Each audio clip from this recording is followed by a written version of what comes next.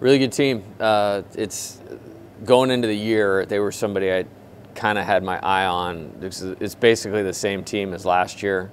They're all a year older, both in the rotation and on the position player side of it. It's just one of those teams that feels like it's their time. And Brad's done a good job recruiting. They've played those guys, they've developed those guys, and now they're old and experienced, playing with a lot of confidence. If you can win 5 out of 6 in our league over 2 weekends, I feel like you can play in Omaha. So I think it's an Omaha caliber team and should be a lot of fun. Do you feel, you said time, do you feel like time is winding down? Do you feel that as a player, competitor, coach? Or is it... As far as like the season? Yeah. In this league, they're all the same. You know what I mean? There's no, we get to play those guys that weekend. So I don't really look at it, that way. And I think just staying very level-headed and very stable as far as the only thing that matters is the one in front of us. Very old school, very coach-speakish, but I think you have to approach it that way. This is just, like all the rest of them, an opponent with old players that are playing well, that we have respect for. It should be a great series. I mean, I don't know who else is playing who, but when you look at the talent and the experience on both sides, I would think this is like the marquee series of the weekend. 35% of your runs this year have come with 2 outs. Yeah. 33 or 40 games. That's why we've won 80% of the games. Yeah. I don't mean that, But can you just talk about, is there a certain goal you have every year, like percentage-wise, and can you explain the discipline it takes? Yeah, I think, to me, it starts with not trying to do too much. You know what I mean? Every 2-out hitting will decide who wins and loses a lot, and putting yourself in position a lot is you're going to leave more guys on base. But if you get more guys on base, you have more chance to score those 2-out runs. So I think we've done a great job early in innings of setting the table, of putting guys in scoring position. And we have been one of the better teams I've had at driving guys in. And I think what it is there's just no break in the order for anybody to really pitch around anybody without the next guy taking a quality at bat and hurting you. It's like the other night, it's almost a surprise that Cade Beloso didn't hit a line drive somewhere. You know what I mean? Because of how good we've been in situational hitting, runner in third and less than 2 outs. I believe we're over 75%. That's remarkable at getting guys in from third with less than 2 outs. So, it's just a veteran group of hitters that have a really clear understanding of what they're doing. And I think it really shows, in those 2-out RBI situations. Do you guys expect to have Tommy and Trey back in the lineup this weekend? They couldn't play on Tuesday, but I'm hopeful. We did not practice yesterday. They've gotten a ton of treatment.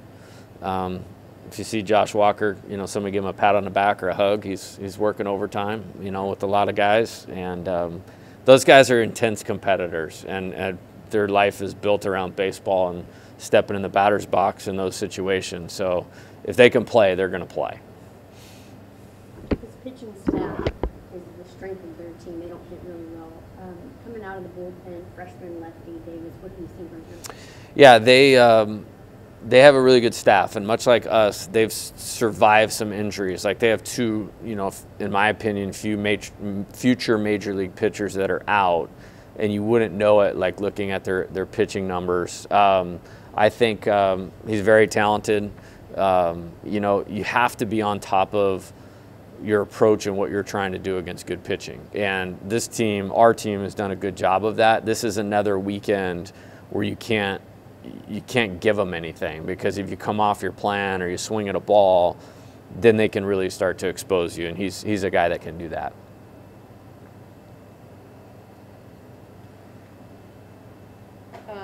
Talk about not making any at-bat or situation too big. Mm-hmm. A lot of the players have said that.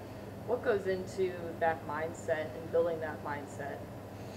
Yeah, I think staying committed to your plan and your process. The game doesn't change ever as far as what's required to be successful. That's the unique thing about baseball. The problem is a lot of times people or the player will change, and they'll get away from the things that make them successful. What causes that? Failure, pressure, all of those types of things. These guys are really good at just staying focused on their plan. And I think that's why you see consistency in performance. You know, you don't ever get to perfection in baseball. This is why I probably wish I was a football coach or basketball coach at times. But these guys are very mature in A, how they prepare, but then A or B, how they stay in the moment and just focus on the task at hand. And again, it's super boring, but I believe in it to my core, that's how you get consistent performance. And we have veteran players that have, you know, had success, learned from it, built on it, had failure, overcome it, been very consistent mentally. And that's why we'll always have a chance, as we have talent and we have guys that are in the right frame of mind. Do you talk to them about resetting after a bad pitch? Oh, yeah. Yeah, absolutely. They have, that's one of the things that I will come down on them for is if a bad play or a bad at bat early in a game, if I feel like that carries over to defense or if I feel like it carries over to the next at bat or next pitch. It's that old saying, you don't want a pitch or a play to beat you twice, or you don't want to have a hangover from a bad game and bring that to the next game. It's about present moment focus, and these guys have done a really good job of that. And it's almost like when they don't do it, it's almost abnormal. And I can't tell you how hard it is to ingrain that in the age player that we're dealing with, no matter how talented they are. But part of our team's success is you have your better players, Dylan, Paul, Gavin, Trey, Tommy. Those guys are the best mentally too. And you know, that's going to be a good attribute for us as we move forward. To that end, did you go over the Nichols game? You know, we didn't practice yesterday. I have a different thought on the psychology of our team than probably anybody else of what we need to do to be successful. There's always teaching. There's always learning. We have a beautiful team meeting room with great video that will go over plays, you know, both good and bad from times that help build our process of winning. But it's important for them we're just talking a lot about present moment thinking, and they have to master the ability to move on. And we've talked about that in our successes, okay? I'll just, as an example, like winning 2 out of 3 against Arkansas, big deal for this program. It was a big deal for us, you know. We had to move on the next week to Tennessee. Then all the world of college baseball was really honed in on that Tennessee series. Well, that's great. We won the series. You got to go on the road to South Carolina, who's 50-3 or whatever their record is. And then, okay, you finish that one, you got to move forward. So it would be inconsistent of me to go backwards when we're asking them to move forwards. Doesn't mean that those learning opportunities are there, but mentally we need them focused on this weekend. I want to talk about Ty Floyd. What is the difference between him, I would say, like end of last year to the beginning of this year, and how did he earn that starting rotation spot once again?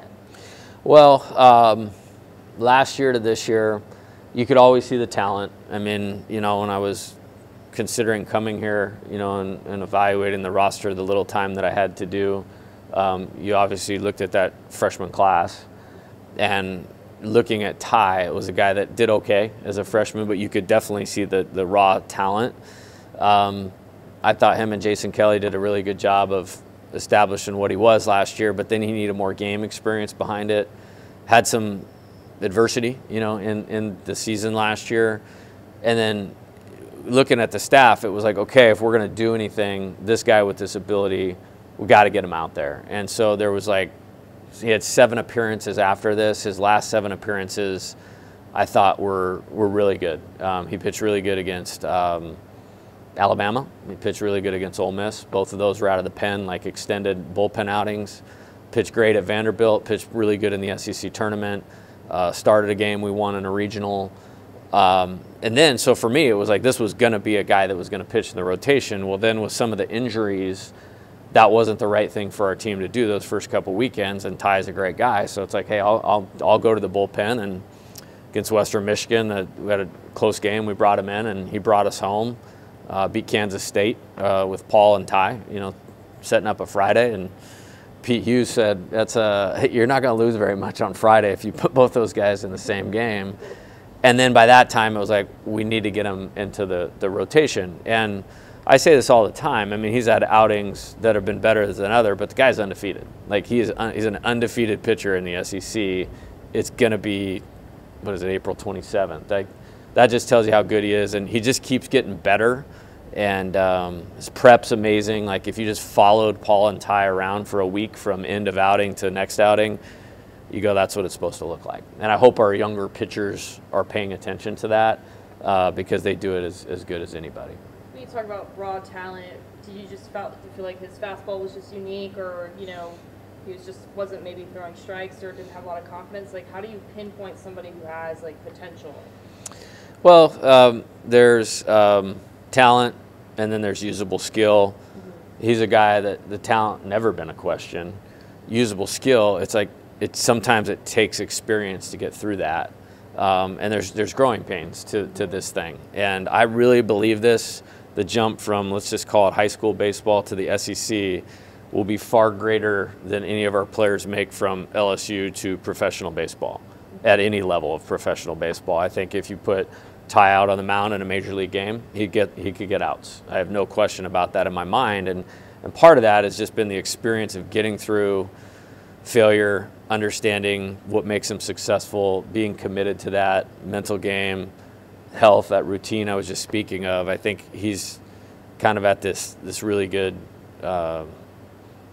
tipping point of peak performance. And now you're seeing that talent come out. I mean, that was an excellent. You can't execute a college game better than he did last Saturday, which was huge for our team. Was really that whole Alabama series just kind of the blueprint of kind of the ideal way to get through a weekend with this pitching staff? I mean, all those guys. Oh, against Ole Miss last weekend, yeah. No, it's okay. It certainly helped.